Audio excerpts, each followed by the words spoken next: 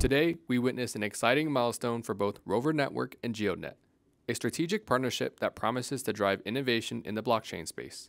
ROVR Network, led by project creator Guang Ling, has secured investment from GEODNET, led by CEO Mike Horton. At GEODNET, we are always looking to back strong, visionary teams and technical teams in the DePIN market.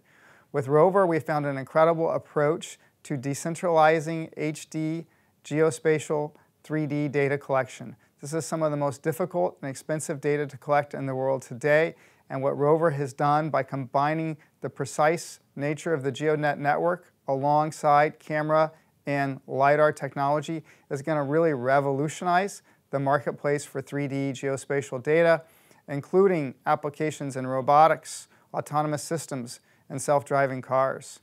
So with that, we're just super excited to announce our partnership and our investment in the ROVR team.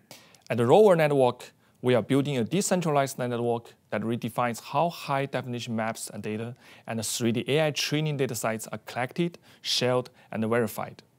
Our platform enables users around the world to contribute real-time data to create a global, open, and verifiable HD maps and 3D data sets of the physical world. This development will help power self-driving, autonomous vehicle, and robotic system of the future. This partnership with GEODNET means a lot to us, not just for the financial resources, but for the expertise that GEODNET brings to the table.